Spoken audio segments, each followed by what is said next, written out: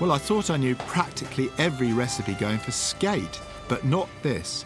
It's poached skate wings in a piquant tomato sauce, and it's made as usual with olive oil, garlic and onion. Then Giuseppe, the chef here, flakes some chilli and adds some bay leaves. It was really good of them to let me into the kitchen to see how they do things here. Then he adds some parsley. They're really open people. Now, a serious helping of plum tomatoes.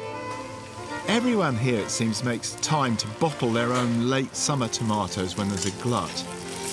This turned out to be one of the best tomato sauces I've ever tasted. It must be down to the quality of the tomatoes.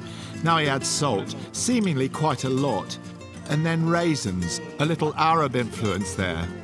Then, when the skate's cooled, he peels the skin gently from the flesh.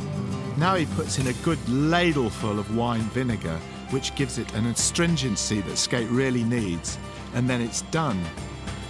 I shall certainly be cooking this when I get home, and the thing I really like about it, as with the mullet that just went before, is that it's served cold. We just don't have enough cold fish dishes back at home, and this was one of the great treats for me of my Mediterranean trip.